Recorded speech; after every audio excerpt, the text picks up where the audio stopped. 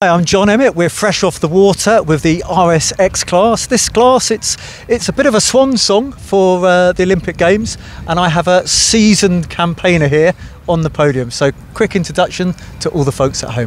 Hi, I'm Piotr Myszka from Poland, and I'm representing Poland. I will be representing Poland in Tokyo 2020. And you've been in windsurfing for a long time.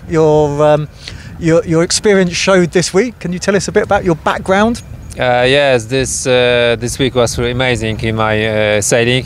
I improved a lot on this regatta, especially that it wasn't so easy. I had to be careful in every races, but I focused to be all the time in top on the end, on the finish line. So I think I do this really nice compared to the others. So a game of consistency, yes, more than exactly. a game of bullets. Exactly. I do one shot and I pay for this with 17 points.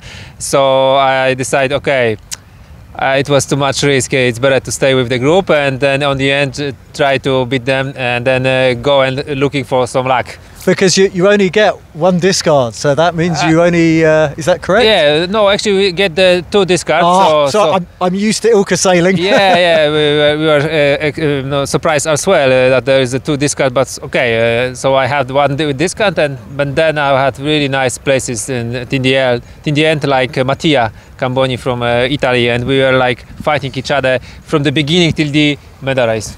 Wow! And can you just tell us a little bit about that medal race? Because in the Ilkas there was a big points cushion. In the RSX, not so much. Not so much. I had only 1 point to Mattia. Behind me, the Angelo Granda from Spain. He has 18 points. It was enough advantage to him, especially in the strong wind playing condition, because I knew it. If there were playing condition for me to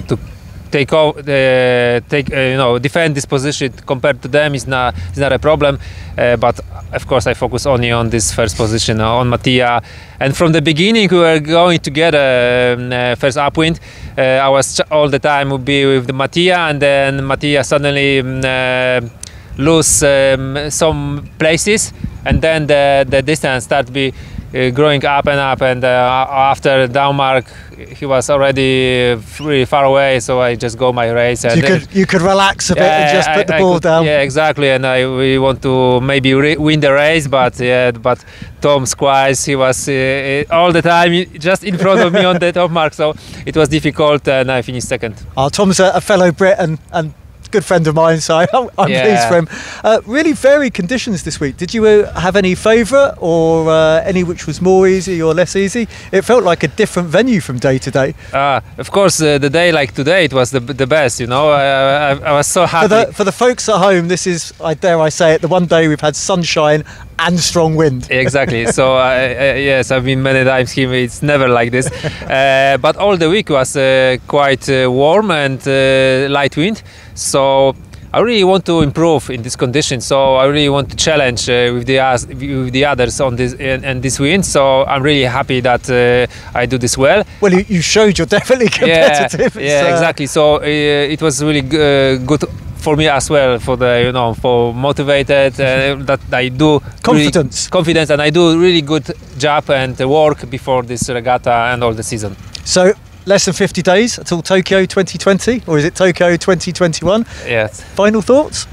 I will not change nothing now. I just focus on my work like I did before this, and I think it will be okay. Keep on going. Good man. Thank you very much for your time. Thank you.